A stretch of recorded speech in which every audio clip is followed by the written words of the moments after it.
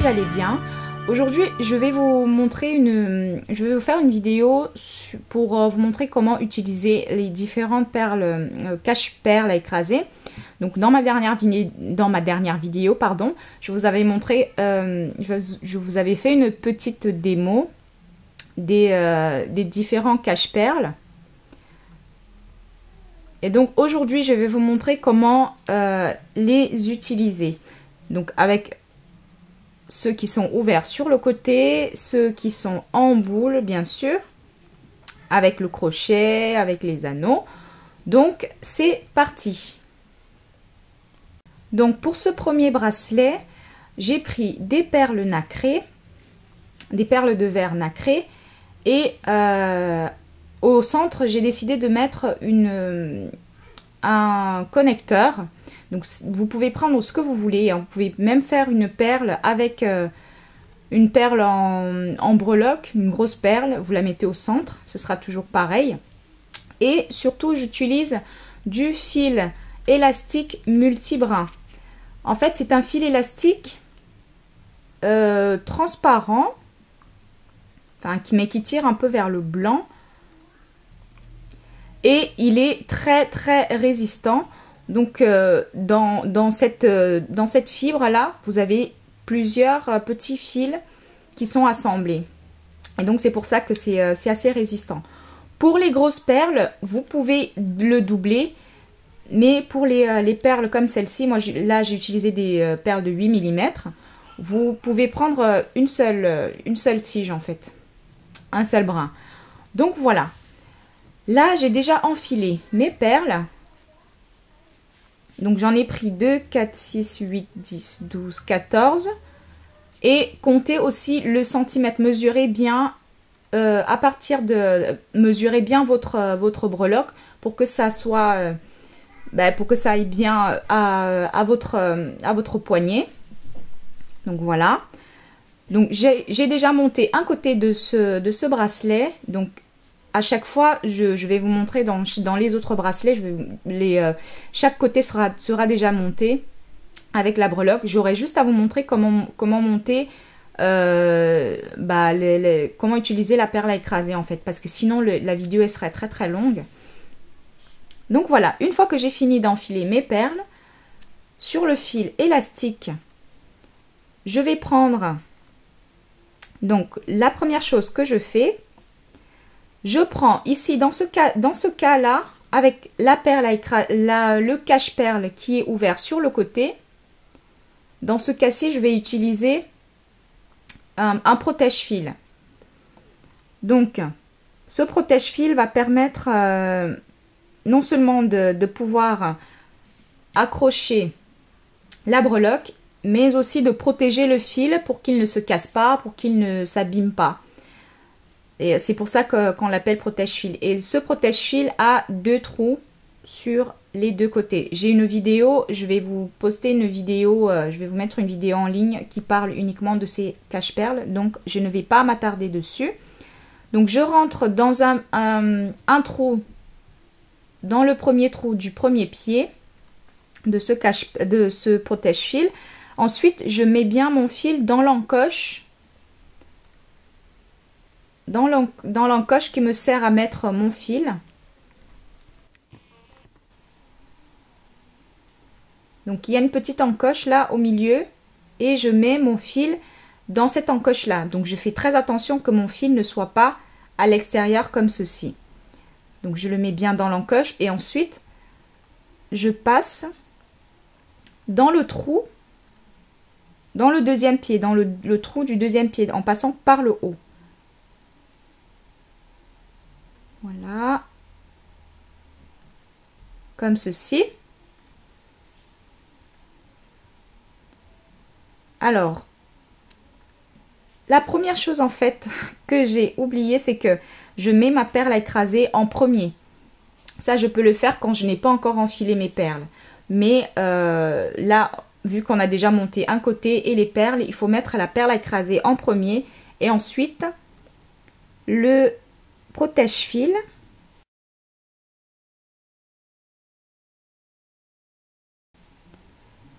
Donc je descends le fil, je tire le fil jusqu'à la perle à écraser.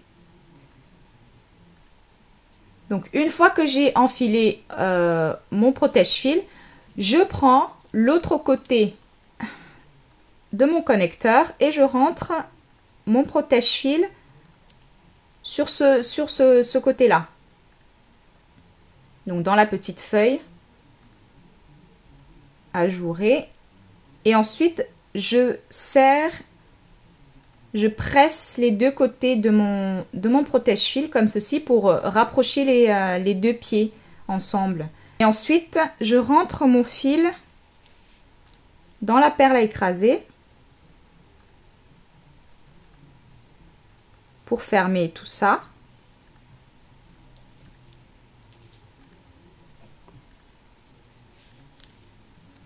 Je tire délicatement.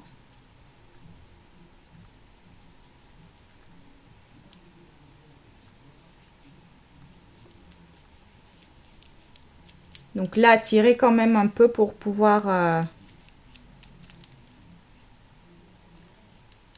que le bracelet ne soit pas trop lâche, enfin trop loose, Excusez-moi, je mélange des fois l'anglais et le français. Bah, que ce soit pas trop fluide non plus. Donc il faut qu'il puisse bien s'insérer. Là, comme ça. Délicatement, je tire pour pouvoir serrer un peu le bracelet. Voilà. Ensuite, je vais laisser quelques millimètres entre le protège-fil et et la perle à écraser. Donc une fois que vous avez à peu près serré le bracelet comme il faut, je vais écraser ma perle.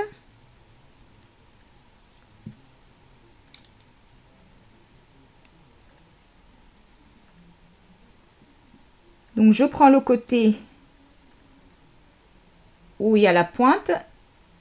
Donc j'insère bien mon fil dans le creux de ma pince. Vous voyez qu'il y a une pointe au-dessus de cette pince, donc cette partie-là, qui va écraser la perle. Ensuite, je prends mon fil que je vais tirer.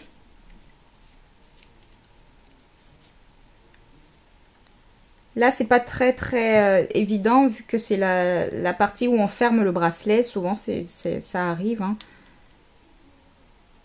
que ce soit un peu plus compliqué, mais c'est pas bien grave. Voilà, il faut bien maintenir les fils en tout cas. Donc voilà, je l'insère.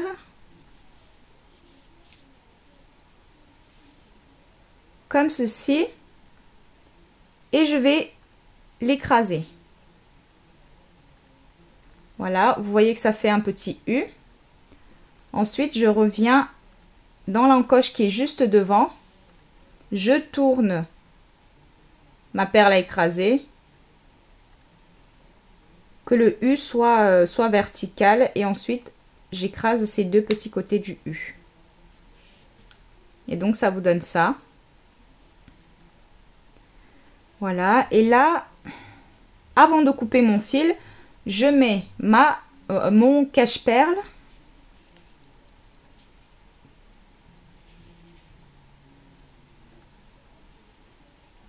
Donc ce bracelet est un peu plus long à monter par rapport aux autres vu qu'on utilise 3 éléments. Donc le protège-fil, le cache-perle et la perle à écraser. Donc j'ai inséré ma perle à écraser dans le cache-perle. Maintenant je vais fermer délicatement. Donc sur ma pince à perle à écraser, il y a une partie arrondie. Donc les parties à l'avant là, qui sont un peu arrondies pour pouvoir... qui vont m'aider à refermer mon cache-perle. Donc délicatement.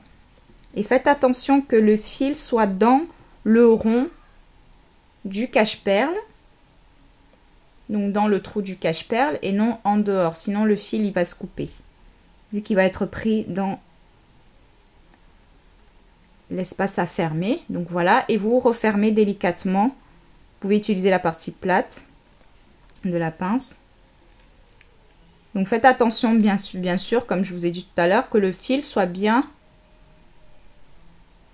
dans ce trou-là.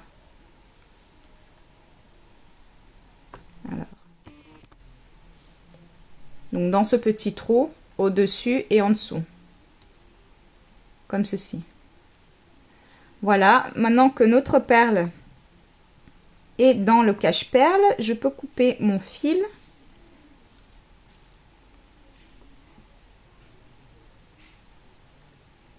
Voilà, je coupe au ras.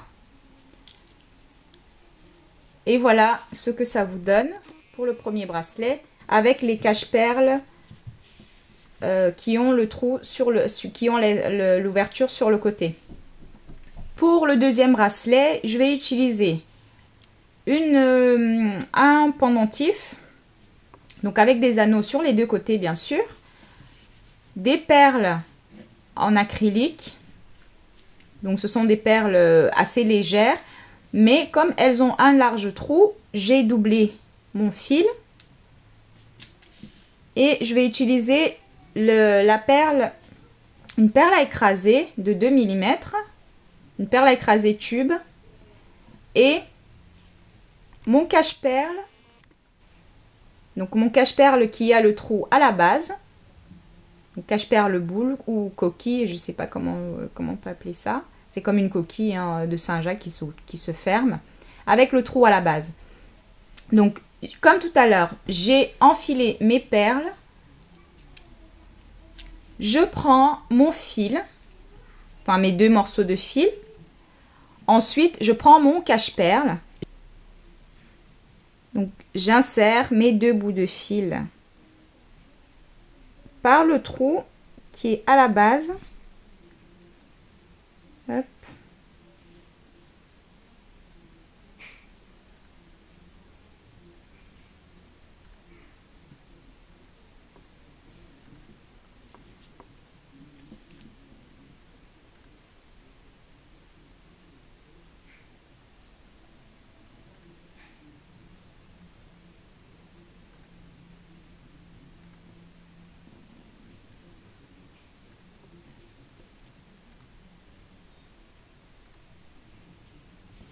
Donc voilà, mes deux fils sont dans le cache-perle. Je le pousse à la base de mes perles. Ensuite, je prends ma perle à écraser. Je la fais glisser sur mes deux fils jusque dans la perle à écraser, jusque dans le cache-perle.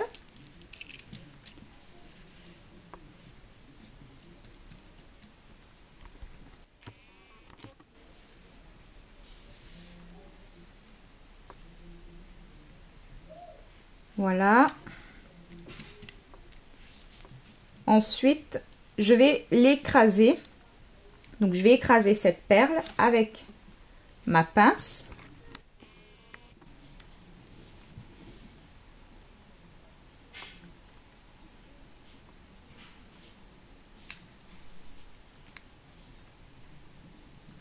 Donc, comme ma perle écrasée va être à l'intérieur, je vais l'écraser.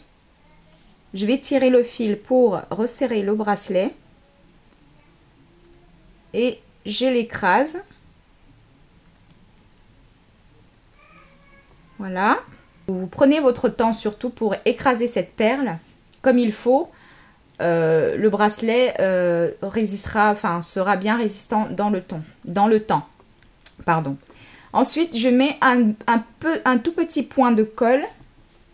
Donc j'ai un mini tube de colle E6000.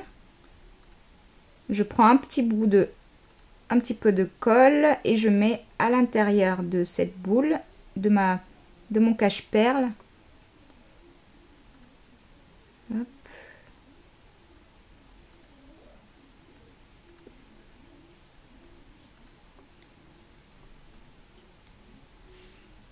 Et ensuite, je referme délicatement.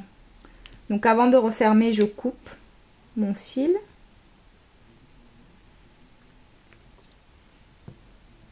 Avec une pince ou un ciseau. Hein. Voilà. Et je referme délicatement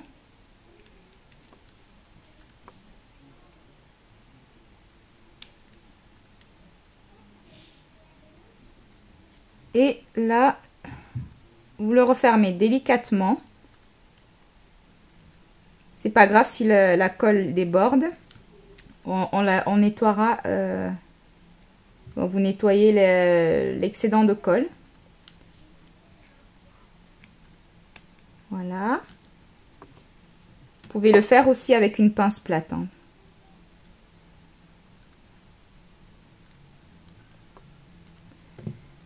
Et ensuite, je rabats cette petite encoche.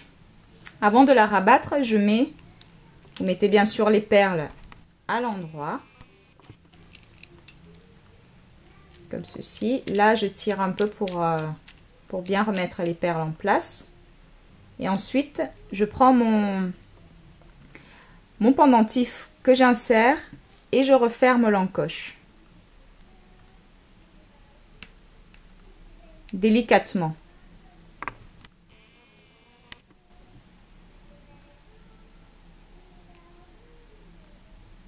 Donc voilà mon encoche qui est fermée. Voilà. Hop. Et votre bracelet est prêt à être utilisé. Avant de le porter, laissez quand même sécher un peu la colle. Voilà. Voilà pour le deuxième bracelet. Maintenant, nous allons faire le dernier bracelet. Donc, celui-ci, je le fais avec des perles, des grosses perles craquelées et un pendentif ou un connecteur ajouré, une estampe, c'est comme vous voulez.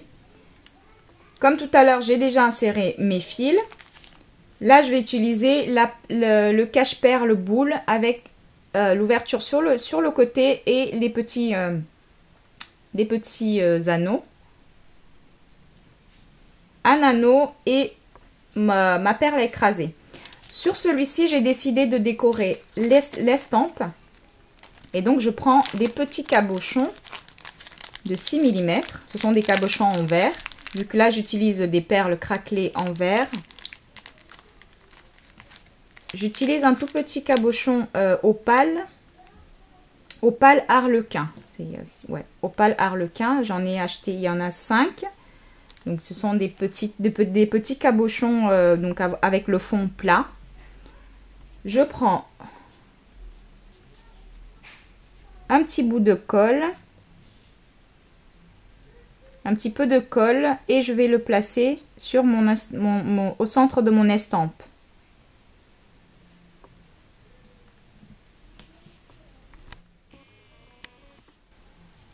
Mets ça de côté. On regarde bien la partie face et je pose mon cabochon dessus.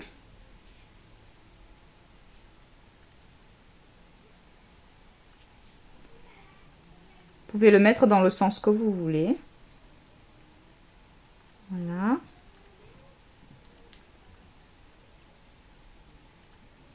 Comme ceci. Ensuite, je vais monter l'autre côté de mon estampe.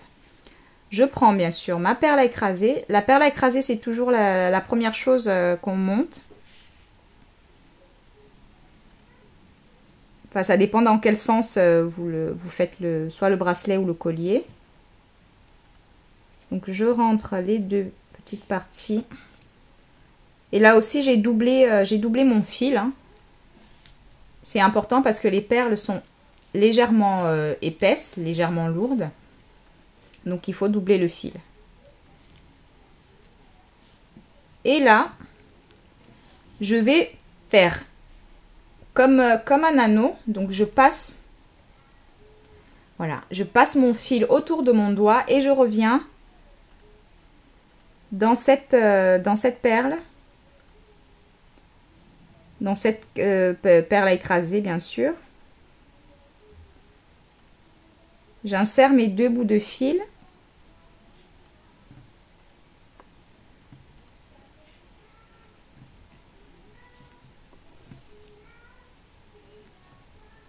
Comme ceci. Et ça me fait une boucle. En même temps, je tire pour pouvoir resserrer les perles et le bracelet.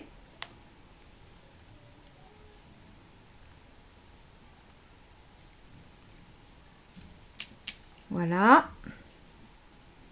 Et je tire de l'autre côté aussi pour refermer cette petite boucle.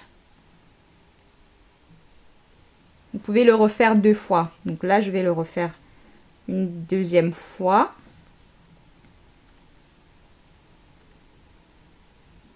Et là, je vais mettre qu'un seul fil. Je ne vais insérer qu'un seul morceau de fil. Si je veux bien rentrer.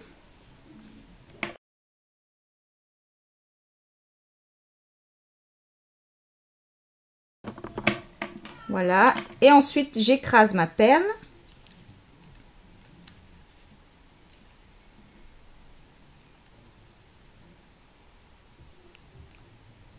Comme ceci. Donc, une fois que j'ai écrasé ma perle, je vais prendre mon cache-perle. Avant d'insérer ma perle dans ce cache-perle, je vais mettre un tout petit bout de colle. Voilà, pour sécuriser. Et ensuite, j'insère mon cache-perle. J'insère ma perle écrasée. Hop.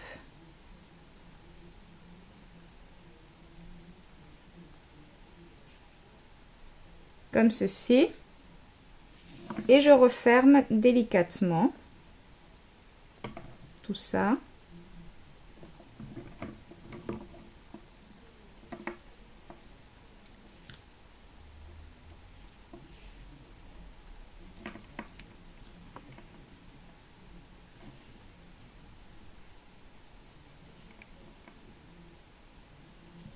Donc là, je coupe mon petit bout de fil.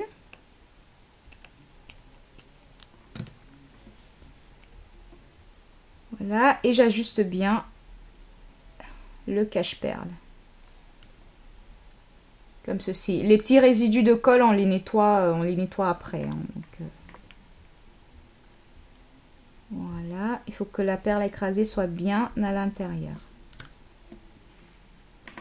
Voilà, ensuite, je prends mon anneau.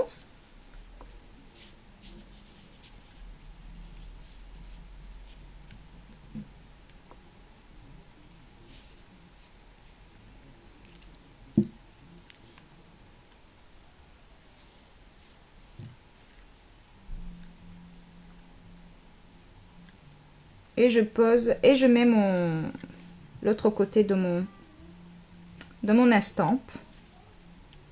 Faites bien attention que ce soit dans le bon sens, hein, parce que sinon vous êtes obligé de tout, de refaire. Mais regardez bien quand vous mettez votre estampe.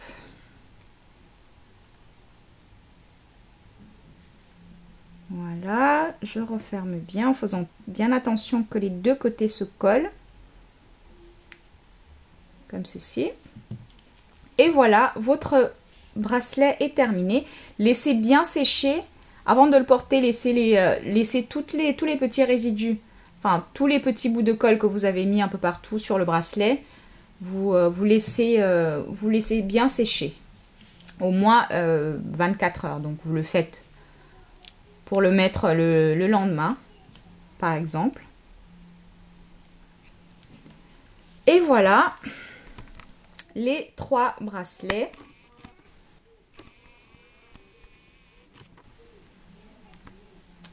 Hop.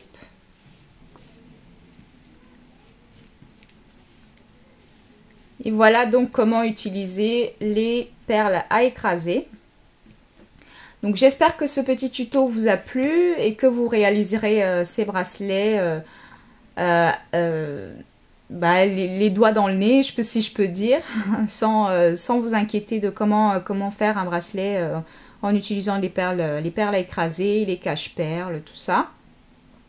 Dans une prochaine vidéo, je vous montrerai comment utiliser les perles à écraser, donc pour faire un collier comme celui-ci.